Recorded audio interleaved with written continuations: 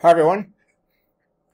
The purpose of this video is to show you how to download the Boolean logic project, unpack it, edit and save an HDL file, and then run it in the hardware simulator. Okay, so starting from Canvas, let's go over to Phoenix. And here we have the files for project 1. Click on that to download it. Note that I'm on Phoenix right now in No Machine because the hardware simulator is on Phoenix and No Machine. So make sure you're running No Machine before you try this. Okay, the zip file downloaded into the downloads folder. There it is. Double click on it. Move this aside.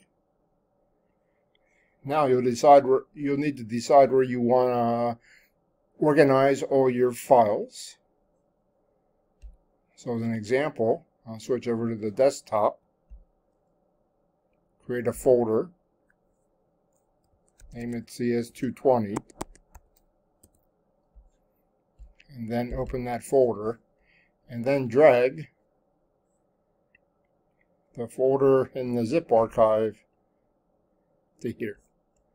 Now I'm finished with the zip archive, and if I wanted to, I may as well do it, get rid of it.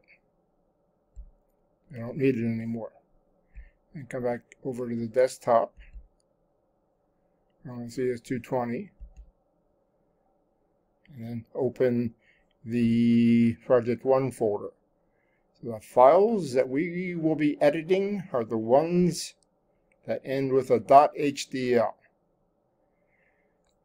The project description recommends starting with the not gate. So let's do that one. And so we want to open not.hdl. Okay, and we'll enter the code for it right here. So the part that we're going to use is a NAND gate, which has the two inputs, A and B, or the two pins, A and B, and we're going to connect them to the NOT chip's in pin. Okay, so the way we do that is start with what is the pin on the NAND gate that we want to connect. Well, it's the A pin. What do we want to connect it to? In. Then the same thing with the NAND gate's B pin. And finally, the NAND gate's out pin, we're connecting to the NOT chip's out pin. Now let's save that. And here I know that the file's not saved because of the asterisk here. Whoops. There's the save button. It's saved. Now we're ready to open the hardware simulator and test this. We're going to Menu, Programming, and with the hardware simulator.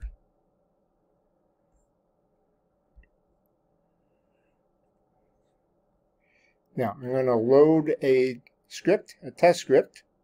I click this button and go back to my home directory, desktop, CS220, Nand2Tetris project 1, and I want the test file for the NOT. Not the NOT 16, the NOT. Okay, now, to run this automatically with all the steps, we use this button. If you wanted to run it one step at a time, you would use this button. So let's run all the steps.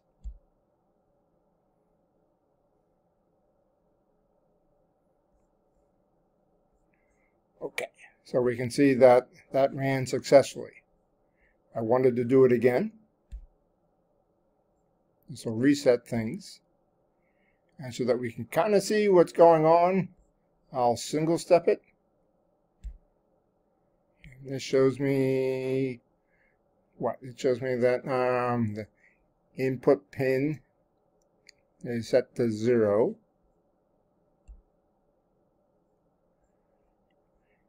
All right, so it ran these steps. We can see that the input pin is set to 0. The output's a 1, which is what we would expect for a NOT gate. On the next part, and again, I can see that the input pin is a 1. The output is a 0, which is what we would expect. Okay, so that ran successfully. If you want to run the tests more quickly, which would be important if for a long test, you can move this slider all the way over to fast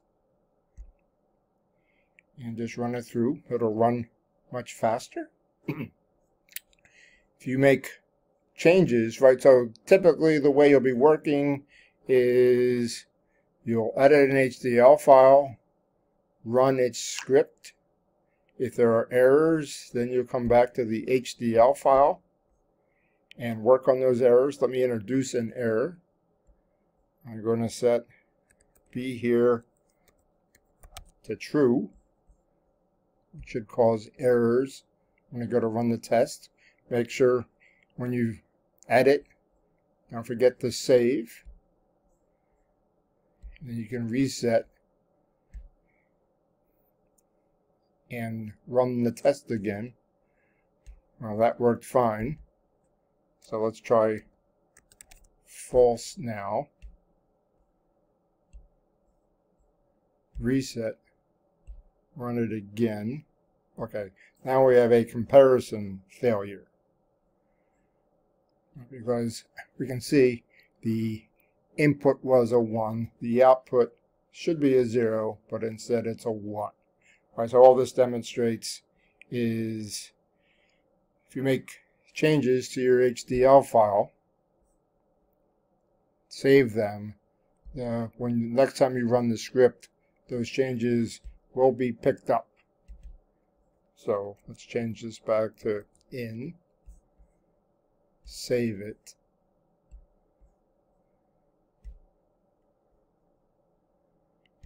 and then run again. Okay, so that demonstrates downloading the zip file, unpacking it, editing an HDL file, and then running that HDL's script in the hardware simulator.